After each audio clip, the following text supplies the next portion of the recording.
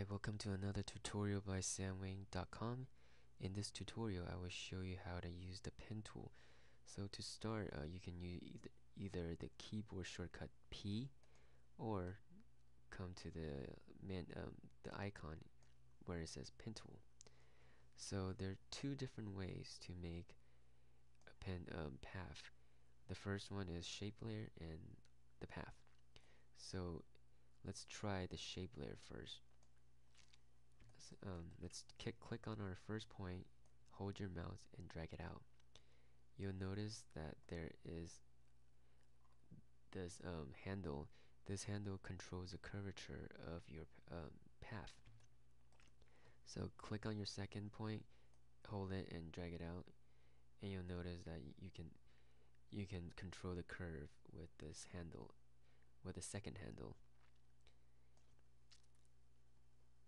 And then let's click on it again and again. But you'll notice we need a sharper edge, a sharper corner here. So in order to make a sharp corner, hold the Alt or Command button,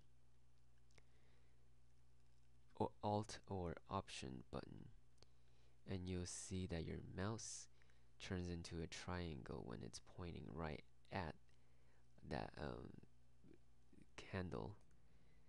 So let's move it around and move this one around. See, now you have a sharp corner too. And then so keep going.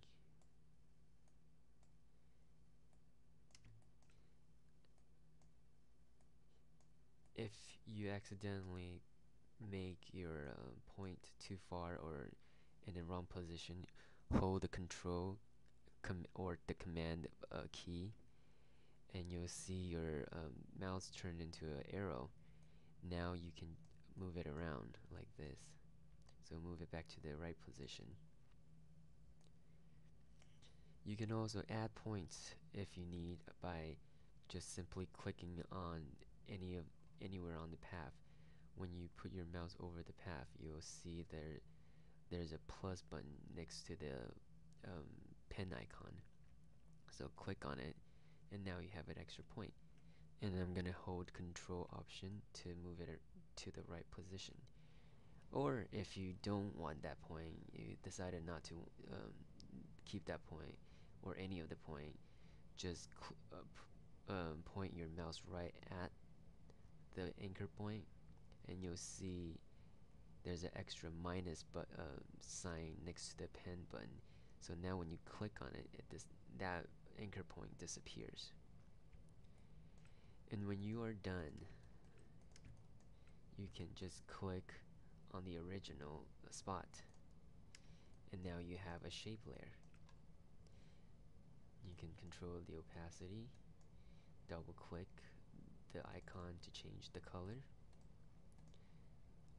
or hide it and then if you want to turn that into a selection, just hold the Control Command button while selecting the layer. So now it becomes a selection. I'm going to copy and paste that so you can see better. Now let's do the second method, which is the second method, which is the path. So let's start drawing again. You'll notice that nothing happens here. There's no new layer that's being created as we're doing this. So let me finish. So in order for you to manipulate this or make a use out of it, you need to go to the path palette, and you'll see there's a work path.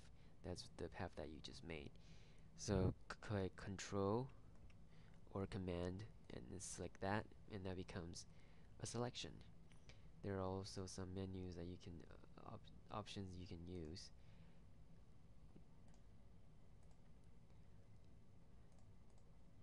If you select it, you can fill path, fill it with color, or create stroke around it, make selection, which is what we already did.